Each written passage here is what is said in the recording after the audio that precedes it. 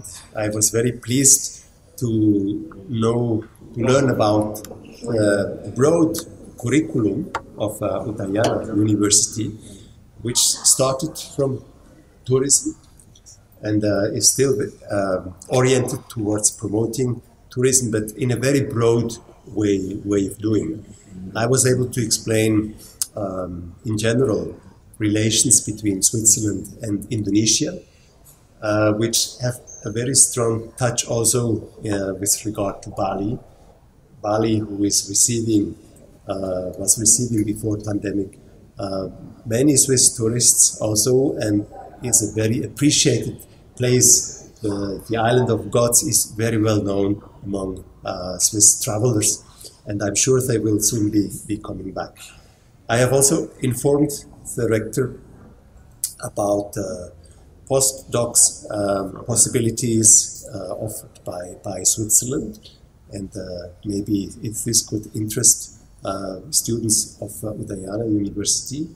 I have been mentioning a newly concluded agreement on the exchange of young professionals between Indonesia and Switzerland, which could maybe also be of interest to students of this university, as I know this university is also offering training in vocational education, in the vocational education training field. So these were basic points. We were talking about the vision also of the university, where does the university go, and we had an exchange I very much appreciated. Thank you very much.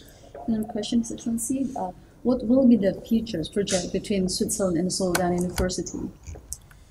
Well, we will maintain contacts on the topics I've been mentioning, be it information on how to apply for a postdoc, or information on this agreement on the exchange of young professionals. Maybe if there are other points where relations could start again.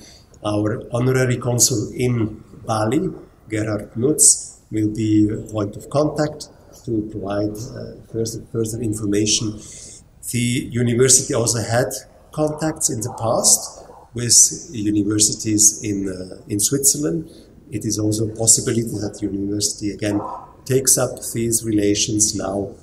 We are phasing out of COVID, hopefully, and takes them up and develops them further in the future.